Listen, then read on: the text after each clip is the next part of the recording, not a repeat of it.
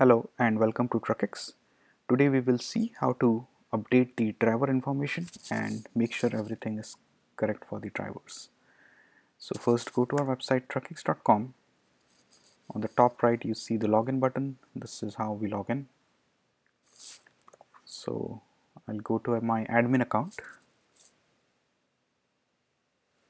First I'm taken to the logbook screen.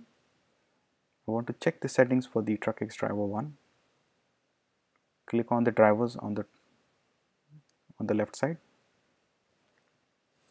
Now this is the TruckX driver 1. I see that the CDL is incorrect. It should be 245,785. So there's edit icon on the right side of the screen over here. I'll click on the edit.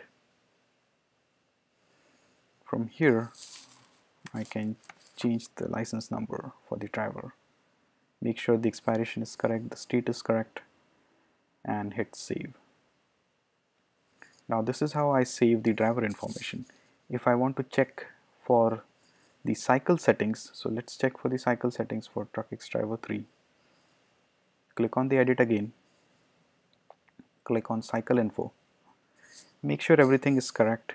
Driving the Pacific time, the cycle, the cargo type is truck, and passenger is bus. Reset is correct, everything is correct. If you want to change your time zone, this is very important that you only change the time zone once the driver is off duty for 34 hours. Once the reset is done, then only you can change the time zone. Once you change the time zone, you have to also make sure that the driver signs out and then sign back in.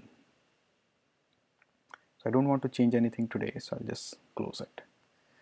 So this is a quick tutorial on how to check for the driver settings and make sure it's up to date.